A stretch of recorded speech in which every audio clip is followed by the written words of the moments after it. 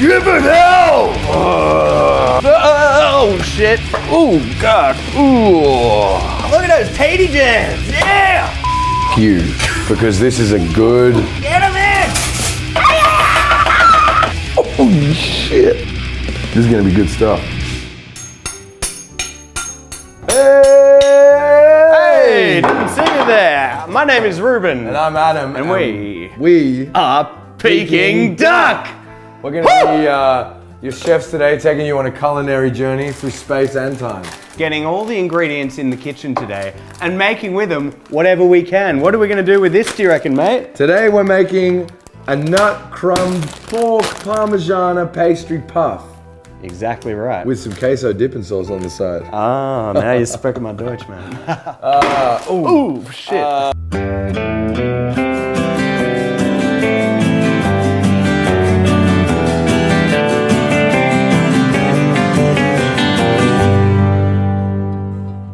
So let's get it started, chef. Without further ado, salt, pepper, and you. Yeah, fuck. Are you okay? Yeah. Fuck. Oh, yeah, I'm good. Yeah, okay, good. You don't get food unless you juggle the onions. Oh, shit, now they're ready to go. Remember to take your rings off. Don't tell my wife about it. Or keep it out of sight. Don't tell my wife about that. Let's just say I get a little naughty when I'm cooking, if you know what I mean. Let's start by turning this into our pork crumbs. Easy.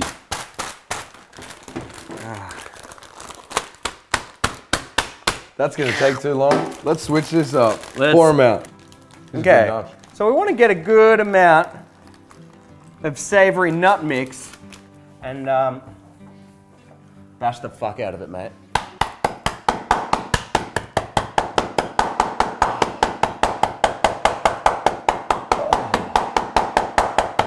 Perfect.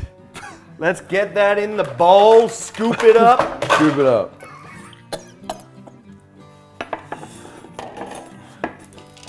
Yeah. That's it. You really want to get, get it all in there. you want to make sure it's all in the bowl. And then you get the big pieces, put them in your mouth. I think I really hurt my finger before, huh? Goes to show, always be careful in the kitchen. Back on track. Back on track.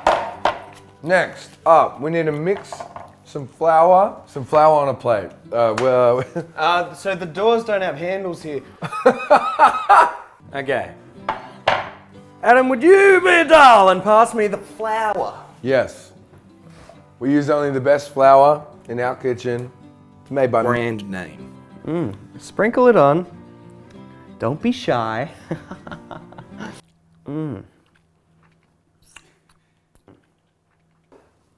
Ooh. Yeah, that's good. I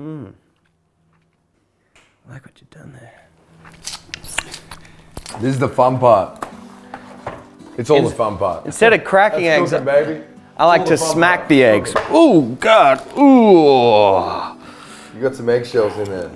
So you want to get them out. You don't want them in there. And there is eggshells all through that.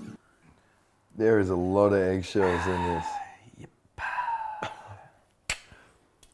All right, we've got our stations ready now. If you don't set your stations, you're going to be absolutely Adam, can I get you to whip those eggs with a fork for me? Yep. Where the fuck are the fucking... Oh, look at that. Pretty good, huh?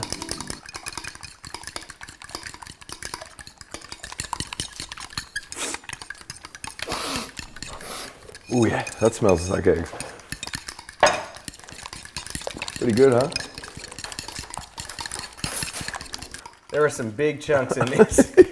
Now, we're gonna use not just any pork, but Australia's best pork. And what does Australia love? A bargain.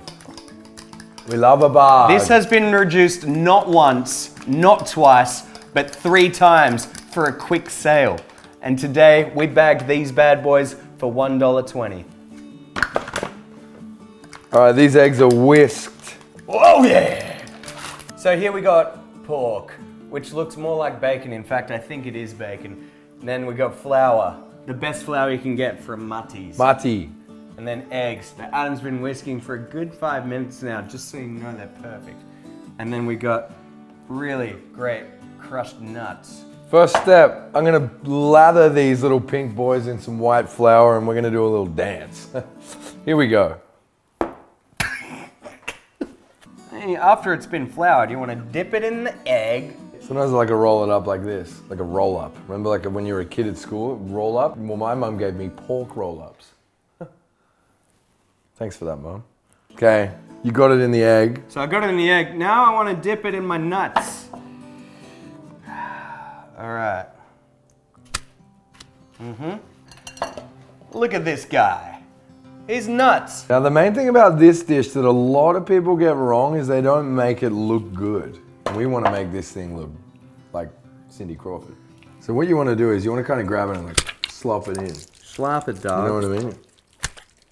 Yeah, flip it around as well. Mmm.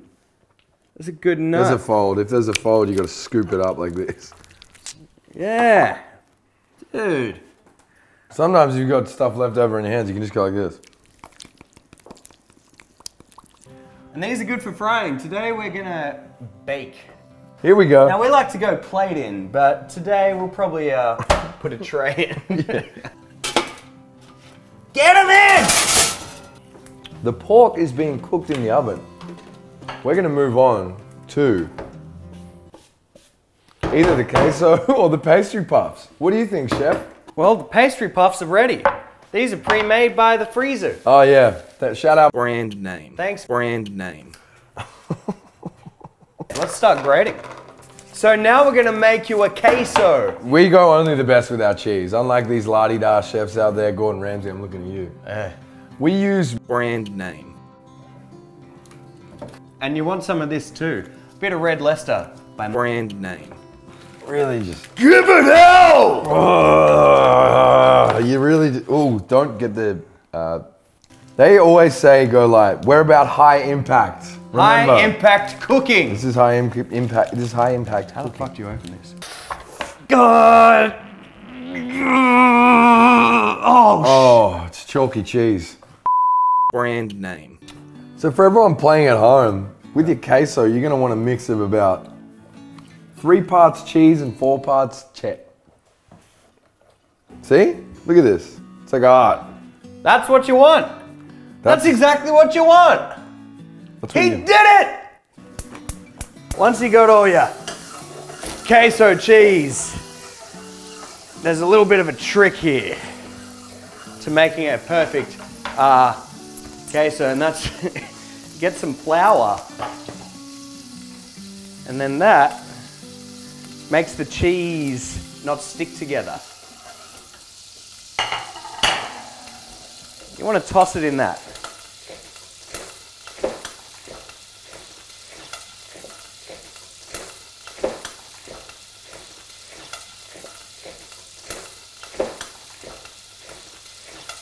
That's pretty good. Looks beautiful. Look at this butter. Ooh. And then see these bad boys, they're going straight in. You plop them in. They're going straight in. Mm-hmm. Mm-hmm. We need to cut the onions to give it the zest. Put the onions in. We need the onions in there. But before we start cutting the onions, it's time to fucking get steampunk.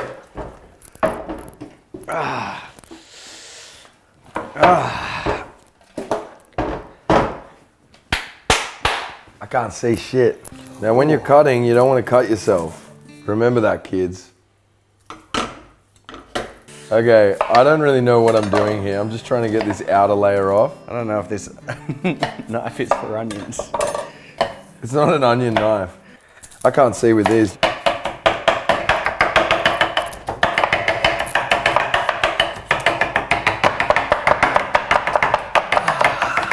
Should we get these in the cheese? Throw them in the bucket. Throw them in the bucket. Wow. Ooh, my eyes, it's happening again.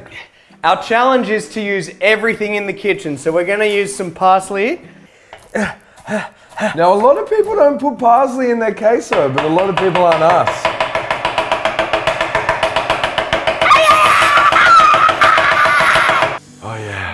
This is the part where you start going to another plane, How are these going? another realm. Holy hell. Our pork schnitzels are ready! Shit. Now we're gonna need some, oh, look at these guys. Don't worry about it, honey. Nothing like a bit of kitchen romance, huh? Yeah, don't tell my wife about it. Please don't tell her. Please don't tell our wives. Do some big time cooking.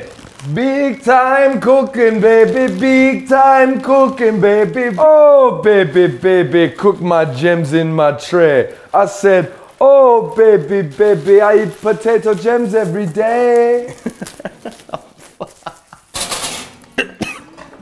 Oh, I gotta stir the queso. Thing about our kitchen is we never know where anything is in our kitchen. This is normally used to mash potatoes, but I'm gonna mash the cheese with it today. I think the cheese is burnt. Fuck. Oh, mama. Cajun seasoning? Oh, what? That'll do. Then let's get our dear friend, Brand name. slap it on. Bit of Cajun. What do you think about a bit of cheese? A lot of people have called us crazy for this recipe, by the way, and I just got a message to everybody out there that's ever called us crazy for making these nut-crusted pork. Fuck you, because this is a good... Back to my cheese I go. Fuck you up. Oh, Just shit. kidding, I love you guys. The cheese is... Keep up the comments. We love your comments. Hit the like and subscribe. All right. Do you think this is done? Have a look at this cheese. Oh. You want the queso to have a consistency of spaghetti. Another fun thing that a lot of chefs don't do when they're working with pastry, which is something that every chef should do with pastry, you should always put Cajun seasoning, make sure it's hot, on top of the puff. Oh, wait. There's one thing before you do that, and this is very important. Don't fuck with this step.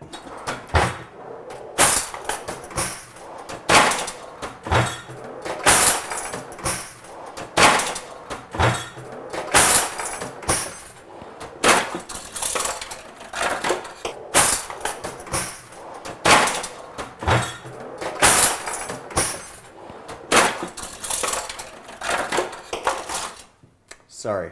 And when there's no egg brush around, you just want to get this and give your puff pastry a little douse with a bit of, a bit of a... Douse the puff. To all you chefs playing at home, this is actually better than your little egg brush. Oh. That's all? That's it. That's it. That's it. I'm slowly getting naked, That's by it. the way. That's it. That's it. Don't tell my wife. Oh, and look at those! Bam! Look at those tatey jams! Yeah! And then you contemplate, have we used every ingredient we possibly can?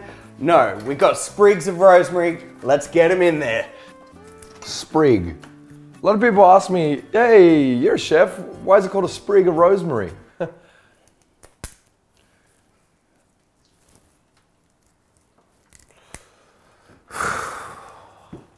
Chuck them on the taties. Sometimes you can just even eat the sprig yourself if you feel like it. Mm-hmm. Had a big lunch, you might have some food left in your teeth. Oh, that's fucked. Crushing out this sprig. That's really high in flavor. Holy shit. No wonder they put one little sprig in a whole lamb. It's fucking disgusting. Holy shit. It's worse than dill. It's all about reaching the next plane. This queso smells really strange. Do you want to put some more heat in there? Some more Cajun? Boingy, boingy, boingy, boingy, boingy.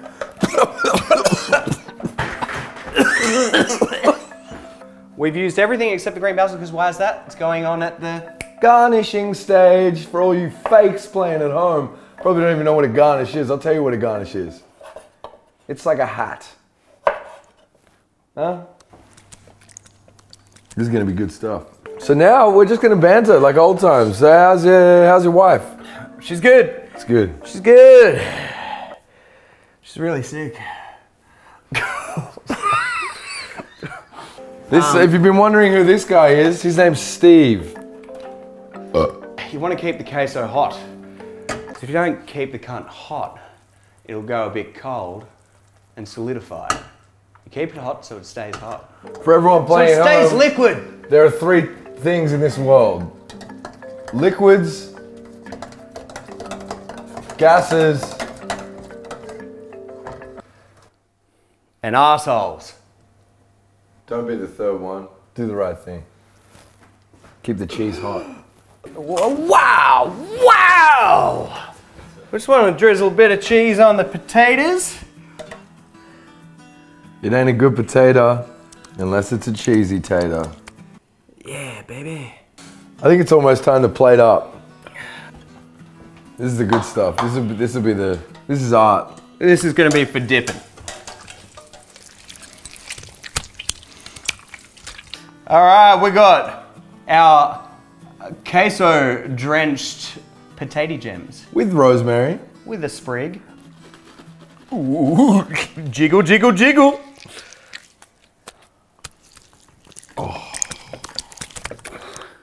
All right, so we got our sides. All right. Time for the grand reveal. When I say pork, you say puffy, porky, puffy, porky, puffy, pork. Puffy. Yeah, here we go. Feast your eyes on this. Good enough to eat, huh? How do you get it off? I like to use a knife. Yep, knife it. A lot of people say this is not how you serve food, but final touches are a must. And remember what we talked about in the beginning. High impact. We've been saving the basil for this very moment.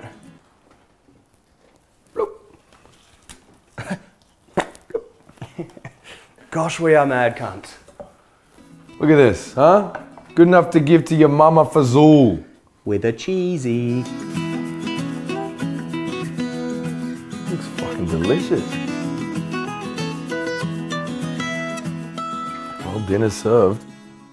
So let's get a cross section here, just quickly before we dive in.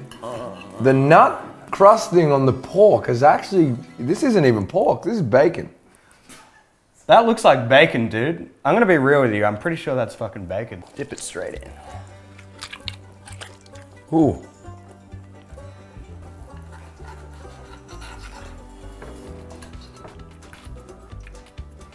Ooh. Every now and then you hit a nut.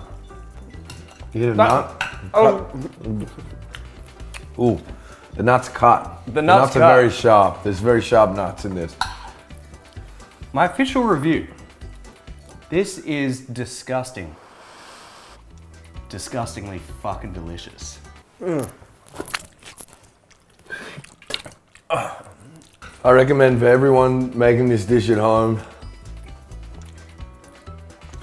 just ease up on all the stuff that we put in. Like I always say, you can put basil on anything, it's gonna make it taste good. Didn't work this time. And that's it. Ruben, I think it's time we clean up this mess. What do you reckon? Yeah, okay. Boom. Oh, what? Wow!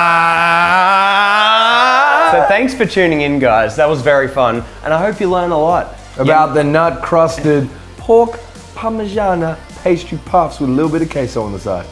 Glad you remembered. It's quite the mouthful. You should try putting it in your mouth. Part 2 coming very soon. Tune into our next episode. We're going to be making a little dessert that could accompany that last dish. Damn well.